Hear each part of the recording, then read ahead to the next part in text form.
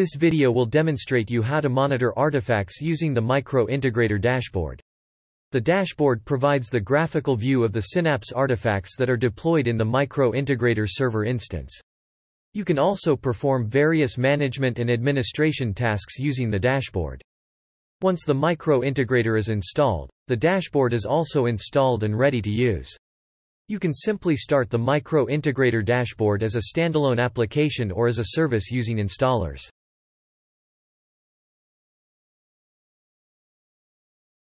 Alternatively, you can use binary distribution downloaded from the product page. Inside the unzipped product distribution there is a folder called Micro Integrator Dashboard.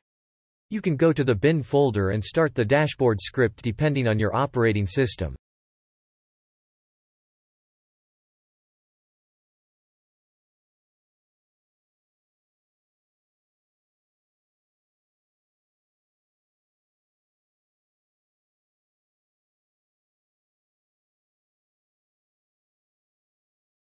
Now the dashboard is started and you can get the URL from the logs.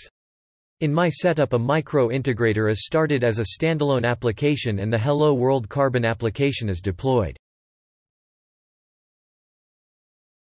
Let's go to the dashboard from the browser. As a self-signed certificate is used in a non-production environment, we have to add the certificate of the Micro Integrator instance to the browser as a trusted source. The dashboard communicates with the management API of Micro Integrator to function. Therefore, we have to direct the browser to management API and add the site as trusted. This step will not be required if a CA-signed certificate is added to the Micro Integrator instance. As here, we are using default ports in Micro Integrator. It connects to the running Micro Integrator and any configuration changes are not needed. Once we logged into the Micro Integrator dashboard, we can monitor artifacts. Let's go to APIs. Here we can see the Hello World API is listed.